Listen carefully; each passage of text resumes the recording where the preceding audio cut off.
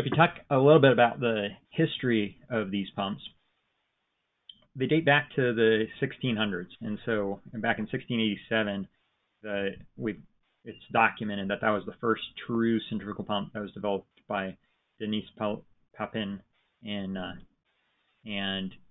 after that, there are various modifications and design changes that have gone on through the years. In 1849, we had the first all-metal centrifugal pump that was manufactured.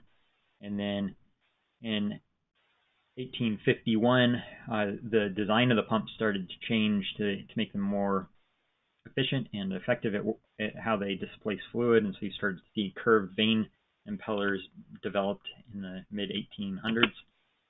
And just as a little interest here, this is a diagram that was created back in 1863 where it shows some of the early centrifugal pump designs. And you can see here there are casing designs, there's impeller designs, and they look very similar to what we deal with today. And however, based on our current understanding and design capabilities, we've certainly modified vane profiles and casing designs to optimize performance.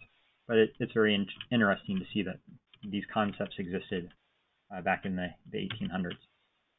Here's another image of an early pump. This would have been a steam-powered engined pump, again, showing many of the same characteristics as what you would see today.